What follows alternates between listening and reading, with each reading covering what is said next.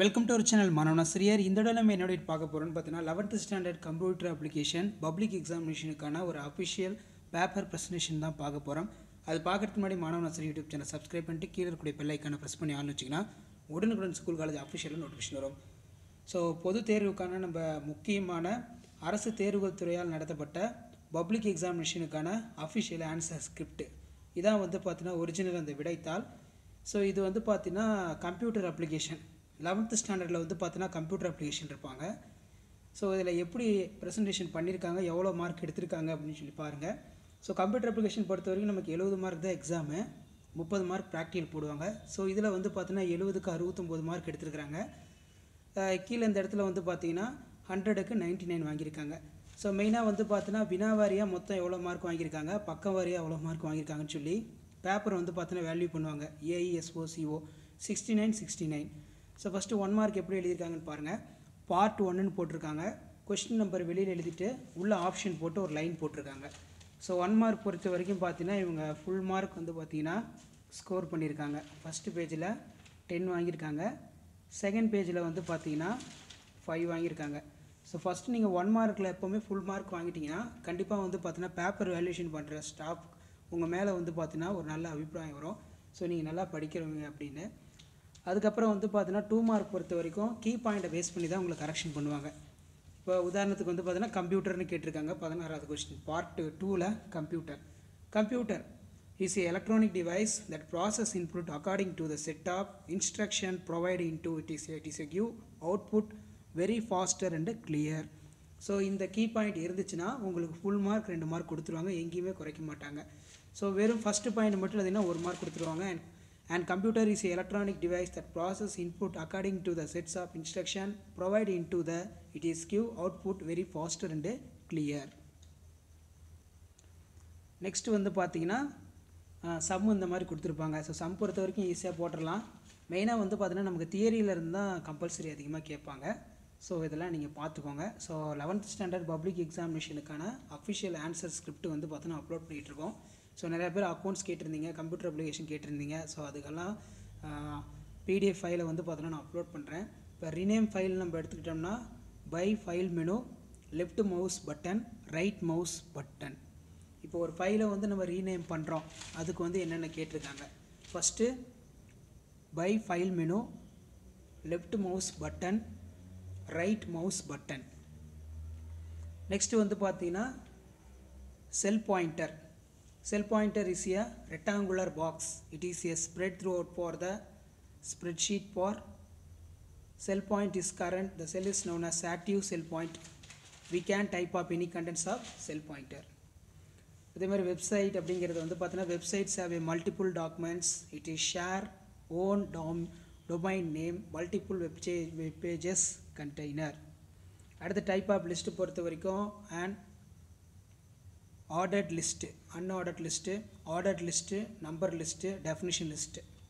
So இந்த மாதிரி அழகாக நீட்டாக எழுதுங்க. மெயினாக ஒவ்வொரு 2 மார்க் எழுதுனதுக்கப்புறம் பென்சிலில் வந்து பார்த்தீங்கன்னா கீழே லைன் போடுங்க. பேப்பர் கொஞ்சம் நல்லா நீட்டாக இருக்கும். 3 மார்க் பொறுத்த வரைக்கும் 3 output device, printer, monitor. So இதான் வந்து பார்த்தீங்கன்னா 3 அவுட்புட் டிவைஸ். இதில் பிரிண்டர் எழுதிக்கலாம், மானிட்டர் எழுதிக்கலாம், அதே மாதிரி மவுஸ் கூட சில டைம் வந்து பார்த்தீங்கன்னா எழுதிக்கலாம். அடுத்து சேவ் HMLT அப்படிங்கிறது அதை இங்கே கொடுத்துருக்காங்க பாருங்கள். 5 கோர் கொடுத்துருக்காங்க. Refer to saves of HMLT document. அதே மாதிரி TRனா என்ன, TH.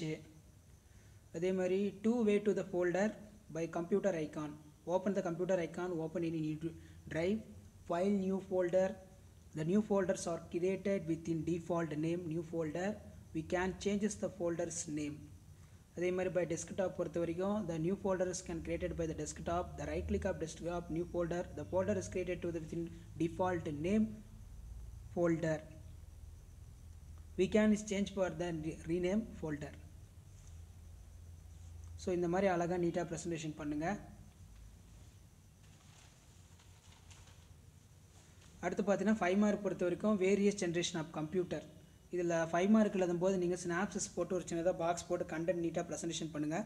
First generation, second generation, third generation, fourth generation, fifth generation, sixth generation, இந்த மாதிரி எழுதிட்டு அதுக்கு கீழே வந்து பார்த்தீங்கன்னா நீட்டாக எழுதலாம். இப்போ ஃபஸ்ட் ஜென்ரேஷன்னா எந்த இயரில் வந்துச்சு, 1940 1956, vacuum table, merits demerits, consume மோர் பவரு, பிகின் சைஸு, ஜென்ரேட் மோர் ஹீட்டு, அதே மாதிரி மெஷின் லாங்குவேஜ் யூஸ்டு, அதே மாதிரி செகண்ட் ஜென்ரேஷன். ஸோ மெயினாக பப்ளிக் எக்ஸாமினேஷனில் பேப்பர் வேல்யூஷன் பண்ணுறவங்க இந்த கீ பாயிண்ட்லாம் நீங்கள் எழுதிருக்கலான்னு பார்ப்பாங்க. இவங்க பார்த்தீங்கன்னா ஸ்டார் போட்டு ஏரோ மார்க் போட்டு என்னென்ன கீ பாயிண்ட் இருக்கோ அதை மட்டும் எழுதியிருக்காங்க. நீங்கள் வளவலன்னு இந்த மாதிரி நிறைய தியரி எழுத தேவையில்ல. நீங்கள் என்ன சொல்ல வரீங்களோ அந்த கீ பாயிண்ட்டை ஃபஸ்ட்டே கொடுத்துட்டிங்கன்னா உங்களுக்கு வந்து பார்த்தீங்கன்னா ஃபுல் மார்க் கொடுப்பாங்க. பக்கமாக பப்ளிக் எக்ஸாமில் எழுதுனா மார்க் கொடுக்க மாட்டாங்க. இந்த கீ பாயிண்ட்லாம் எழுதி நீங்கள் அண்டர்லைன் பண்ணால் மட்டும்தான் உங்களுக்கு மார்க் கொடுப்பாங்க. ஸோ அதனால் வந்து பார்த்தீங்கன்னா இந்த ஜென்ரேஷன் ஆஃப் கம்ப்யூட்டரில் இவங்க என்னென்ன இம்பார்ட்டன்ட் பாயிண்ட் எழுதியிருக்காங்கன்னு சொல்லி நோட் பண்ணிக்கோங்க. கண்டிப்பாக வந்து பார்த்தீங்கன்னா நீங்கள் பப்ளிக் எக்ஸாமுக்கு ப்ரிப்பேர் ஆகிறதுக்கு இந்த ஆன்சர் ஸ்கிரிப்ட் வந்து பார்த்தீங்கன்னா ரொம்ப யூஸ்ஃபுல்லாக இருக்கும். 6th ஜென்ரேஷனுக்கு என்னென்ன பாயிண்ட் எழுதியிருக்காங்க, upcoming years, features, merits demerits, barrel distribution of computers R smarter ஸ்மாலரு, அதே மாதிரி natural language used, voice technician, software developed. So இந்த மாதிரி எழுதுனீங்கன்னா 5 மார்க்கு. அதே மாதிரி 35 வந்து பார்த்தீங்கன்னா நமக்கு சம் பேஸ்டாக தான் கேட்பாங்க எப்போவுமே. ஸோ அந்த சம்லாம் பார்த்துக்கோங்க. அதே மாதிரி vision of Windows. So vision of Windows நம்ம எடுத்துக்கிட்டோம்னா Windows R introduced by the Microsoft corporation. Visions of Windows. Windows are introduced by the Microsoft Corporation. Windows 1, Windows 2, Windows 3, Windows 4, NT.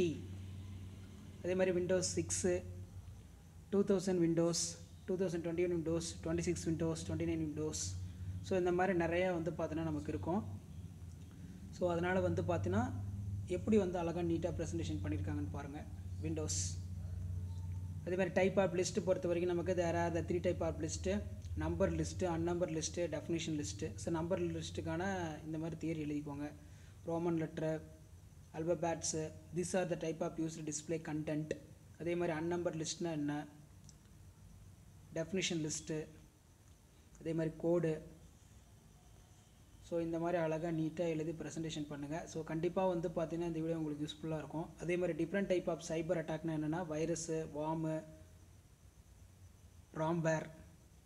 இதுதான் இதில் வைரஸ் தான் அதிகமாக யூஸ் பண்ணுவாங்க. Virus is one of the most popular smart phones and systems hacked by the virus. Trojan virus, most of used virus, malware affected.